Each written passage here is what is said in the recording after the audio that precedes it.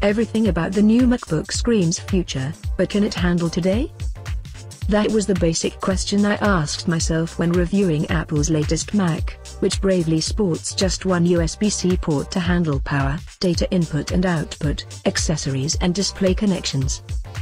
It also has an Intel Core M processor, which lets the MacBook sip power and drop fans entirely, but comes at the cost of processing muscle. Apple took some risks, for sure, but the MacBook might just be my favorite portable Mac ever. Specs: 12-inch, 2304 by 1440 display, 226 ppi. 11 GHz Intel Core M dual-core processor with turbo boost to 24 GHz. Intel HD graphics 5300. 8 GB of RAM. 256 GB key-based flash storage. 480p FaceTime camera. 802.11 acres Wi-Fi Bluetooth 4.0. Single USB-C port for data I/O, display, networking and power. 3.5mm stereo audio in/out port. Force touch trackpad. 39.7 Wh battery offers 9 hours web browsing, 10 hours offline iTunes movie playback. Price $1,299 as tested. Pros: amazingly portable. Gorgeous display. Cons: single port. Design: without question, this is the best notebook available in terms of pure design appeal. That sleek aluminum shell, with its all-metal hinge and 3 distinct color options, space gray, silver or gold, is simply the best-looking portable computer currently on the market. No one who's seen my tester has not instantly wanted one, based just on its outward appearance. I'd almost be happy to leave the design discussion there, if not for the stunning details you find when you examine every inch of this computer. The all-aluminum hinge, for instance, replaces the plastic one found on previous metal unibody Mac notebooks. That seems like a small change, but it truly elevates the design, making the MacBook seem even more like a computer magically hidden away inside a slab of perfectly machined metal. The lack of external holes in the case also add to this effect. Say what you will about the functional validity of including just one USB-C and one 3.5mm audio port, it definitely increases the aesthetics of the outside case. It makes you yearn for the day when they can drop physical ports altogether. In fact, Apple's MacBook is remarkable, too, in just how much computer is packed into so little space. The case is only 13.1mm thin at its thickest point, and it weighs just 2 pounds. That's only half a pound heavier than the original iPad, and under 3mm thicker at the MacBook's thickest point. When I first picked it up, I couldn't shake the feeling that it actually had more mm and physically with the iPad lineup than with Apple's notebooks, a sentiment enhanced by the fact that it fit easily inside the tablet pocket in the backpack I primarily used to tote it around. Other elements of the design that stand out include the keyboard backlights, which are now supplied by individual LEDs for each keycap, and which look much better than their predecessors. The smaller black bezel surrounding that 12-inch Retina display is also a big improvement in terms of overall charm, and the groove Apple uses to let you lift the lid when the clamshell is closed is surprising in that it doesn't seem to make it any more difficult than previous models to open one-handed, which you'd probably expect from a lighter machine. Features: Force Touch Trackpad. The MacBook's new Force Touch Trackpad is a prime example of all the brand new Apple tech that enables this notebook to exist in the form that it does. The trackpad has zero mechanical travel, but that doesn't stop it from feeling like a button that you can actually click, thanks to the taptic feedback engine that Apple is using here to provide vibration response. The engine can create extremely localized responses, letting you feel that physical click sensation directly under your fingertip no matter where you press down. The tactile response isn't exactly the same with Force Touch trackpads as it is with the old clicky kind, but after an initial adjustment period, that actually ends up being a benefit, since the click you feel is the same across the trackpad, and produces consistent results, which wasn't always true with the mechanical switch.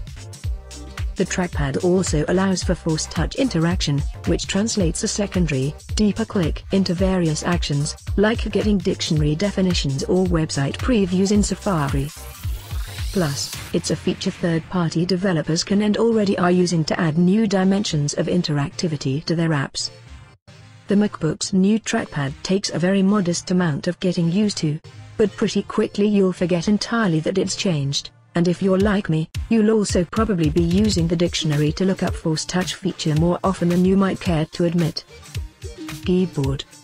Apple had to redesign the MacBook's keyboard, just like they did the trackpad, in order to make that incredibly shallow case. They did so by replacing the traditional scissor-based keyboard switches with a new butterfly mechanism, which saves 40% thickness per key. That means that you get less travel with each press. But Apple also points out that there's greater stability across the key, meaning keys don't lean to whatever corner you're exerting the most pressure on with each keystroke. As with the Force Touch trackpad, the new keyboard takes some time to get accustomed to. The travel is quite a bit slower than it has been even on MacBooks past. And while I'd say that the adjustment period required to get comfortable typing on the new MacBook's keyboard is longer than the one required to get used to the new trackpad, I still found that it was very quickly a non-issue.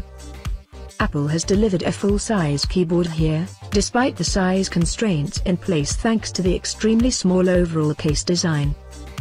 While it's hard to ascribe an exact benefit value to the new butterfly mechanisms and that more even key press, I'd wager that the new mechanisms have something to do with how quickly I became comfortable typing on the new MacBook. This isn't at all the same as having to get used to working with one of the myriad iPad keyboard cases, it's just a matter of recognizing that you aren't going to have to hammer millimeters away as you would with older Mac keyboards, and as a touch typist I now feel just as at home with the new MacBook as I have with any other Apple notebooks. The key backlights are a big improvement, with their one LED per key design, offering just as much visibility in dark environments but with a much more pleasing overall look and light that seems more focused on you, the user, and therefore less likely to distract or catch the attention of onlookers. Single USB-C port. Despite brand new input hardware in the form of re-engineered keyboard and trackpad, the MacBook's most dramatic change, at least from a user interaction standpoint, might actually be the use of just one data and power port. The single USB-C port on the MacBook's left flank was a contentious topic at its debut, and was consequently something I paid close attention to during testing. My surprising conclusion was that I actually hardly noticed having just one port at all. And that's during standard notebook usage, which for me involves a fair amount of dedicated, continuous computer use while on the road. The caveat here is that I always revert to using a desktop when at home, so if you're looking for a single computer to rule them all and are used to plugging a lot of stuff in at the office or at home, the single port is going to be much more of an issue. Once we start to see more multi-purpose hubs and docks it'll be less onerous, but for now whether or not this is a second computer will be a big consideration, especially for power users. Apple provided a USB-C to standard USB 3.0 adapter with the notebook, which retails for $19 from Apple's online store, and this proved the only one I needed the few times I required plug-in accessories. I used it only a handful of times, when connecting my SD card reader to import video to Final Cut Pro, and when I plugged in my USB to XLR microphone adapter for recording video voiceover and podcasts. Charging and power. Charging via the USB-C port is interesting, because it does indeed grip tightly, unlike MagSafe, meaning you're definitely in danger of tripping on the cord and pulling your notebook off the desk and to the ground. This is clearly a calculated sacrifice on Apple's part, and one that ultimately didn't prove bothersome to me. I found that I treated this MacBook much more like an iOS device, using it unplugged during the day and plugging it in on the bedside table at night to replenish. It requires a little more presence of mind than did MagSafe in terms of being careful where and how you leave the machine plugged in, but Apple has also added some tweaks that subtly guide you towards thinking about it differently. Plugging in doesn't result in any kind of external light coming on, for instance, as it did with MagSafe. Instead, the MacBook makes Apple's signature iOS charging noise when you connect it to power, which is a quiet signal to your brain to treat it more like your mobile devices when it comes to filling up. and if you have the computer open but sleeping, you'll see the charging graphic above appear on your display when you connect. Also in iOS carryover. Performance. Handling tasks. I came to the MacBook with certain expectations, specifically, that it would not be able to meet my more pro-level needs, in terms of Photoshop, Final Cut Pro and Logic Pro. Luckily, the MacBook defied those expectations and performed well with each of the above applications. Which isn't to say performance is on par with, say, the brand new 13-inch MacBook Pro, it isn't. But pre-launch concerns of this machine being seriously hampered by its low-power Intel M processor were, in my experience, very premature. The new MacBook handled the tasks I threw at it so well that I am now seriously considering whether or not I can adopt one full-time, as a replacement to my original 2012 15-inch Retina MacBook Pro Road Warrior. The video review above was edited entirely on the new MacBook, and the most painful part of the process was running video stabilization corrections on each of the clips used, which got the MacBook quite warm and also started eating battery at a frightening rate. And if you're doing something more advanced than short videos with more or less single video tracks with voice-over and simple soundtrack, you'd likely appreciate more processing muscle. But the takeaway here is that practically speaking, the MacBook does not feel hamstrung performance-wise because of the concessions Apple has made to ensure maximum portability, at least based on my existing testing. This is not the original MacBook Air Part 2, in other words, with trade-offs that served the future goals of the line but did no favors to original purchasers. It's a powerful, competent notebook that can most likely do what you need it to do. For those who primarily use their devices for watching video, browsing the web, using the new Photos app for organizing their picture library and other lighter tasks, performance absolutely exceeds the mark. Battery life. The MacBook's battery offers up to 9 hours of with the web browsing, according to Apple's official specs, and 10 hours of iTunes movie watching. My own battery testing eschewed artificial playback and browser loop tests, and consisted of using the notebook the way in which I'd actually use a notebook, both in a mixed use while traveling scenario, and in more fixed, workstation-like and couch companion situations. Battery life in the MacBook was such that I never really felt nervous or anxious about running out when using the notebook on the road. My first instinct was to find power and plug in wherever possible, but in keeping with the spirit of the machine, I resisted that urge, and once I got over that urge, I was pleasantly surprised by how long the power lasts. In mixed use, leaving aside more intensive tasks like video editing, but including occasional Photoshop use and running the apps I normally use for work, including Slack, Safari, Tweetbot and occasionally Skype, I was able to get between 5 and 6 hours out of the MacBook on average, which is plenty for a standard day out of the office. In more casual, around-the-house occasional use, it was probably closer to Apple's stated browsing maximum, especially with brightness keep below 50%. The situation changes quickly when you start running things like Final Cut Pro for extended periods. While handling heavy tasks like rendering and outputting final versions, I could watch the percentage tick down with alarming quickness. Even still, I was able to edit, record voiceover for and export the review above starting out at around 36% without depleting the battery entirely. I ended up with about 10% remaining. Display. The new MacBook has a Retina display, meaning Apple's high-res tech has finally come to a device as thin and light as and in fact thinner and lighter than the MacBook Air. It's hard to understate how awesome this is, but if you've been forced to switch back and forth at all between a Retina MacBook Pro and a MacBook Air, you already know.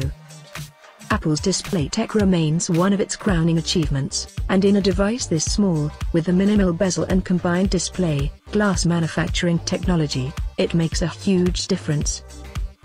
The 12-inch diagonal display size isn't as luxuriously roomy as I'm used to, since I primarily use a 15-inch, but I can still use 2 Safari browser windows side by side effectively with resolution dialed all the way up in settings, which is my primary need when on the road.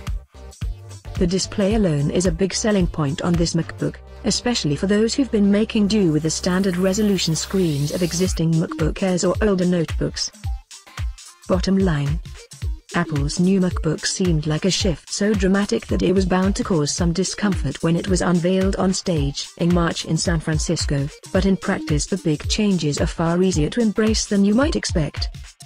It's true that for users who treat their notebooks as their sole computers, and who like to plug a lot of things into those computers as a result, this probably isn't the best option.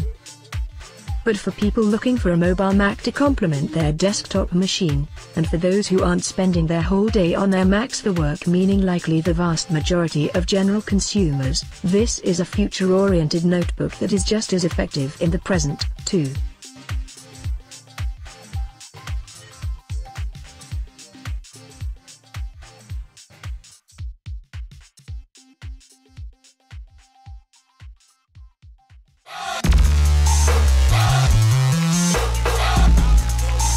I'm Amy, for TechieTalk YouTube channel. Thanks for watching and don't forget to subscribe.